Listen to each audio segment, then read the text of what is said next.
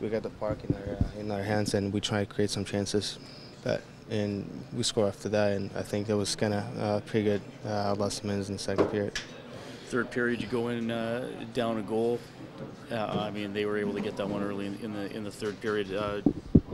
Just not quite enough energy in the third period to tie it up, or what happened? Well, it doesn't matter. You have to play all 60 minutes.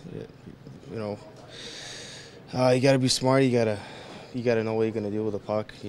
Well, way too many mistakes we got. That's why we're losing the games. Other than that, it's really tough to explain.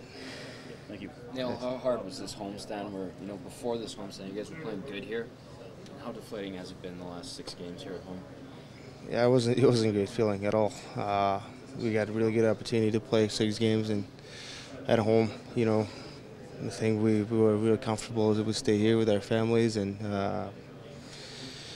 play with our fans. But I think we just won one game, and I don't think it's unacceptable.